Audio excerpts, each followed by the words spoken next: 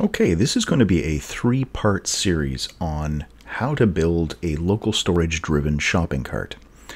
Now, I've built a very basic interface here. The first video is going to be talking about the interface, the user experience, how the pieces fit together, the CSS, and the basic functionality.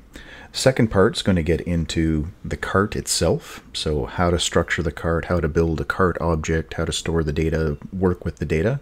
And then the third part is going to be how do we get the products, bring them in from some source using AJAX, construct the page, have the products and the cart be able to talk to each other, so the page and the cart.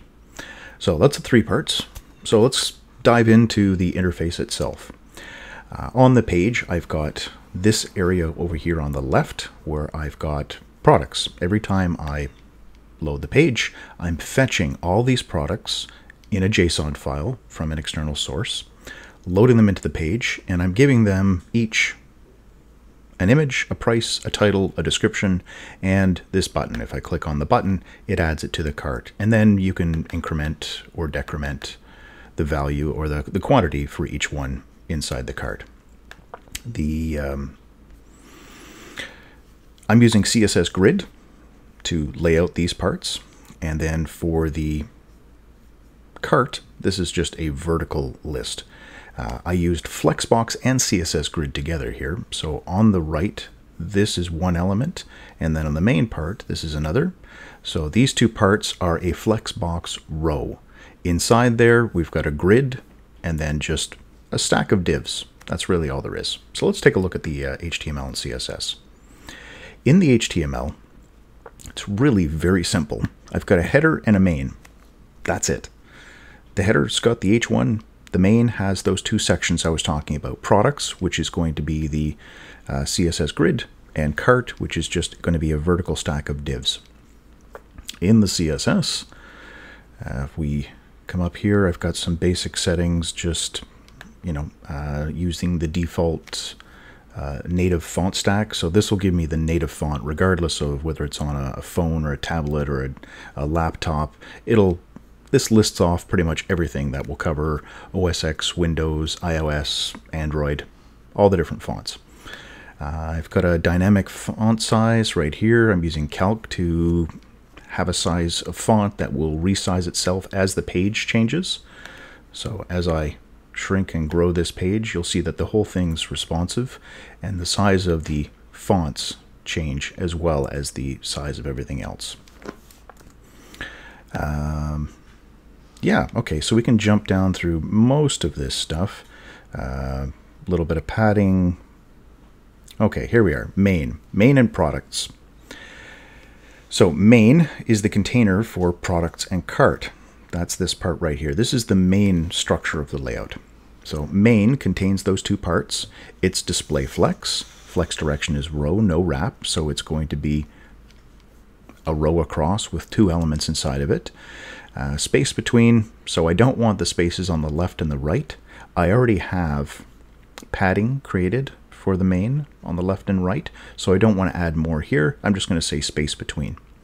And I've got a minimum width. I don't want it shrinking any more than that to kind of mess with my layout. The products, this is that grid with the 6 different products. So display grid, repeat 3 times 1 fraction. So there'll be 3 columns inside the grid. Grid gap 1 rem, so that's both the vertical and the horizontal. It's going to have that.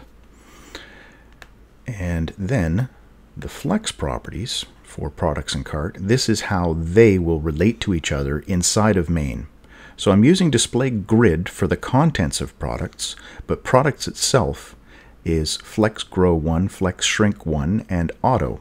So it's going to fill up all the remaining space after 20% has been allotted for the cart. So we've got 80% for products, 20% for cart. That's what this is going to give us. Each one of the cards, this is the products. If we come back here, this little black outline, this is a card. Inside the card, we have an image. There's a heading, a paragraph, a button, and then this is a div with the price being written, and I've rotated it slightly over top of the image. So card, border, a little bit of padding, Give it a max width, position relative. I mean, we can play with this max width, bump it up to 200 if we wanted. Makes it a little bit bigger. So that's just the outline, the container for each one of these. The image, width 100%, so we want the image to fill up the entire card with the exception of the padding that's on the left and right of it.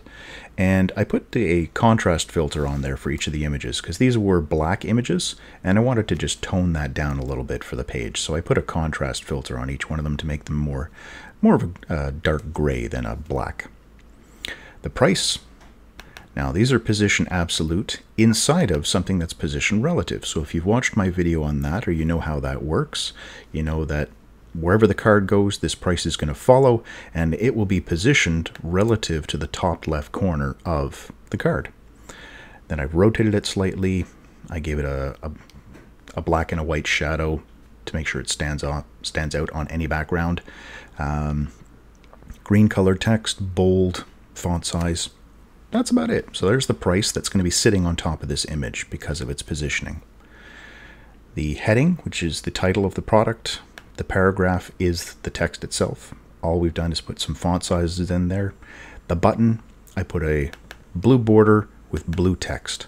And always important, when you're building things that you want users to click on, cursor pointer is a useful thing to have. That's why we get the little hand when we put the cursor over the button. We want to make sure that we're doing that. Okay, then the cart items. So that's everything for the products themselves. Now the cart items over here, same sort of idea. It's a box, but this one's only got a border on the bottom. I'm not putting it on the other sides, just underneath each one. Padding around it, position relative, so I can do the same thing with the price and rotate it, except this one's a little bit gray, and I mean we can shift it around. Right now I've got it 1 rem from the right. It's got a 30% of the width. We don't have to give it 30% of the width. That's just the amount of space that I gave it. Kind of a lighter gray, medium gray color for this text. We don't want it to really jump out. The quantity is the thing that I've made the darkest. I want the quantity to stand out. And we've got that cursor thing working on the controls in here, so the plus minus button, so that we can increment or decrement. So it's these little touches, it's these little things. I mean, I haven't put a lot of effort into the design of this. I wanted to make it just functional. But when you add things like the cursor change, if somebody's on a browser, that's really going to help them out. On a phone, you're not going to see this. You're not going to get that different cursor because it's your finger that's doing the touching. But it's nice to have these little touches.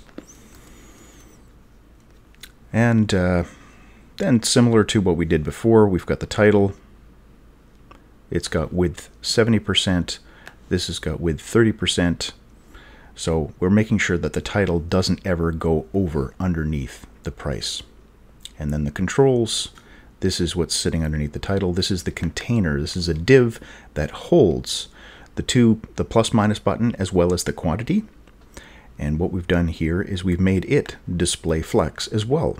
So it's going to be a row that will space things out, space between. So this button goes to the left edge, this button goes to the right edge, and then the rest of the space is going to be in here. So you've got the quantity, and then the gaps are going to be on either side of this. So that's what we're doing with space between and display flex, is we're making that nice row. So we don't have to give exact measurements. We don't have to figure out exactly how big the buttons are going to be or how big the quantity is going to be and have it resize. We'll just use flex. Simple, easy solution. Same idea. Use the same blue that we did in the buttons on the other side. So we pick up this blue color to use it over here. And that's what we're using for all the buttons. The green here, we picked it up, the same color green inside the text for the price. Okay, so that's the basic layout. That's the CSS. So I'm going to give you copies. I will put a copy in each one of the videos of all the HTML, CSS, the JavaScript, and the JSON file that's coming in with the products. In terms of the functionality on the page, We have a DOM content loaded event, which is firing when the page loads. When we do that, there's a few things that we need to do to get ready. We need to go and get the products. This is where we're going to do our AJAX call off to the server to bring back the JSON that is going to be the products. We need to initialize our cart. So we're going to check in LocalStorage to see, are there items here? And if there are, put those on the page. So once we've initialized the cart, then we're going to show the cart.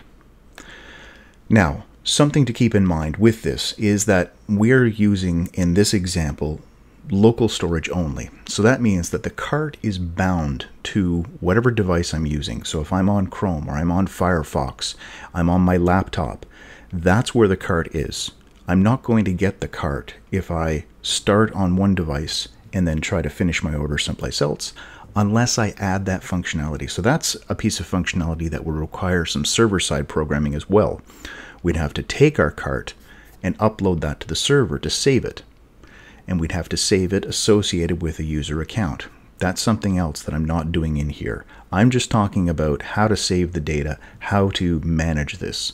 Now, it will give you insights into how to do that sort of thing, but I'm not specifically going to be talking about that. This is going to focus on products, cart, moving them in and out, keeping track of the quantity, keeping track of the price.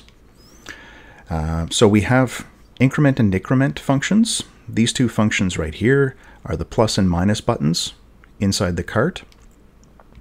We've got get products to go get them. When the data comes back, we're going to build that grid of products. Add item is for the buttons inside of products when we want to add something to the cart. Show cart shows all the contents. And then we've got a common error function. Now I'm not doing anything on the screen. This would be something that you could definitely add. And I've got a few challenges for you guys that I'll leave as notes at the end on each one of the videos. Some things that you can work on so that you can experiment with the code. One of them being, do something in the interface. Don't just console log the error, but actually display a message to the user. So build a div, make it appear, and then make it remove itself after a certain amount of time. Okay, so that's it for the first video. So your challenge is build something that's going to display the error message. The second thing is take all the CSS and make it into an external file. And the third thing is on the page itself, these images, you'll notice that they're all different sizes. So what we want to do is we want to keep them the same width, but we want to set sort of a maximum height on these. We want to truncate it. So see if you can get these images to be all perfectly square.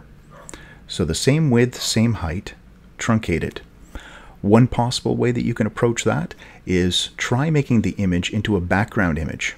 Create a square that is cropped to a certain size, and then it's going to be cropping the image that you put as the background. So give that a shot and come back to watch part 2. Thanks for watching.